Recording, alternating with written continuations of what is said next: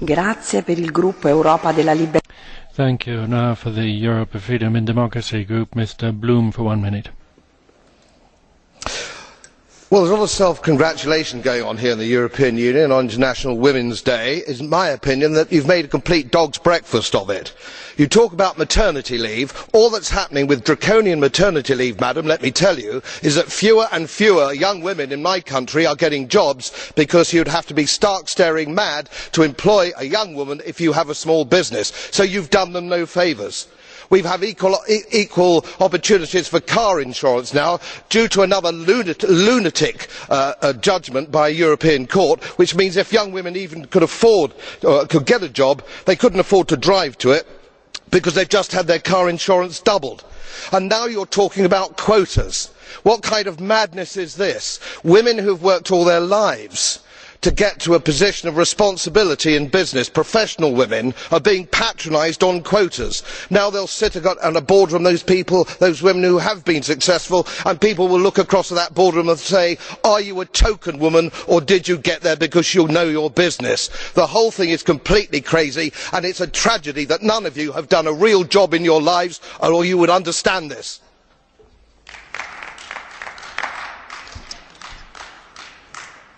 Mr. Bloom, do you accept a blue card by Madam Svensson? Please. I help. Mr. Bloom, man är inte Mr. Bloom, you're not stark raving mad if you want parental insurance and you deem it to be a good thing. You can just look at the member states who do have a well-developed parental insurance system. It is the case that in those countries, in the Nordic countries, in Sweden for example, they also enjoy the highest share of female employment. And that proves that good parental insurance actually means that you will also have higher employability rates and employment rates for women and men as well. So parental insurance is good for equality on the labour market, and women can contribute to the prosperity of the EU as well.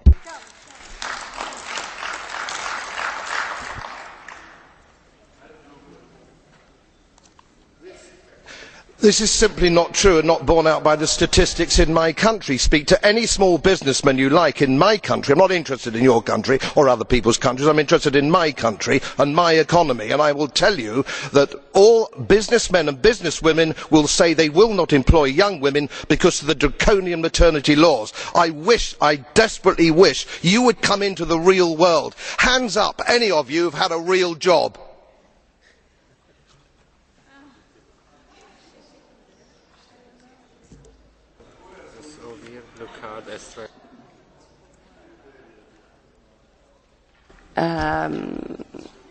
Mr. Bloom, do you accept another blue card?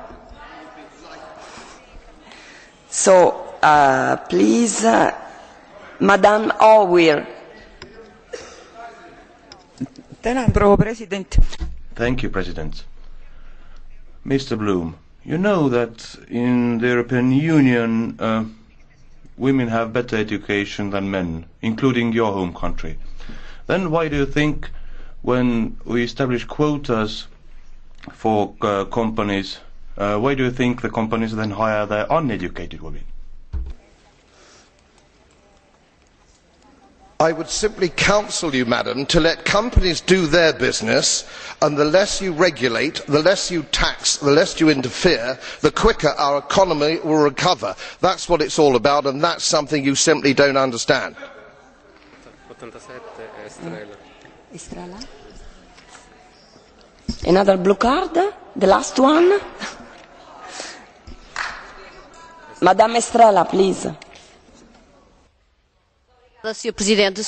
Thank you, Madam President. Mr. Bloom, do you know what the United Kingdom's problem is? It's got 52 weeks of badly paid maternity leave, and only the first 6 weeks are paid at 60%. and the other 33 weeks are paid just symbolically, and then there are 13 weeks which are not paid at all. So it means that only rich families can leave their women at home without the family budget suffering. That's the United Kingdom's problem, and it's not the problem with our maternity leave proposals. I can assure you that the problem with my country is that we've given up self-government and we're members of the European Union. That's my country's problem.